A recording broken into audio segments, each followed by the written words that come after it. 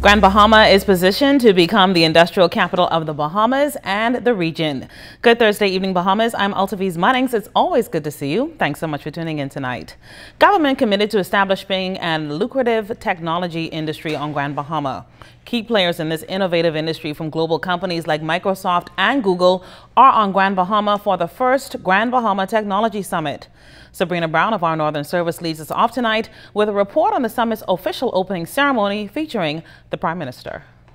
Hundreds of local and visiting delegates packed the Grand Lucayan Ballroom for the opening of Grand Bahama's first technology summit.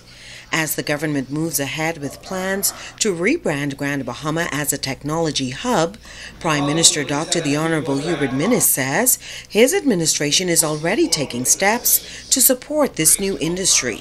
Legislation has recently been tabled in the Commercial Enterprise Bill, which will streamline business applications and adapt immigration policy to facilitate new technology businesses. So, ladies and gentlemen, Grand Bahama is certainly open for business and welcomes international business representatives, particularly those of Google, Microsoft, Hewlett-Packard, to discover what this island has to offer. Known as the industrial capital of the Bahamas, the nation's leader says Grand Bahama will be a place where industry meets technology. The government will closely follow your discussions and the recommendations following this summit. We must promote blockchain as a sub-industry within ICT to attract logistics and similar companies. Our jurisdiction will be promoted as a cybersecurity hub to operate in Grand Bahama. He says education and training will be key components in establishing the technology industry. Emphasis will be placed on encouraging young people to tap into this new sector, which is considered the future for the Bahamas.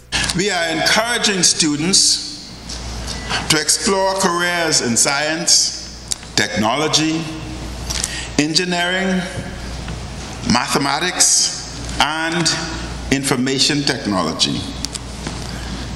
Grand Bahama should be a place where Bahamians can confidently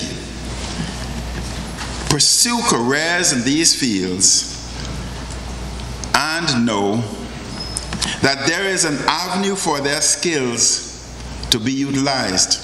Prime Minister Minnis extended an invitation to international tech giants to consider Grand Bahama for future conferences and other events.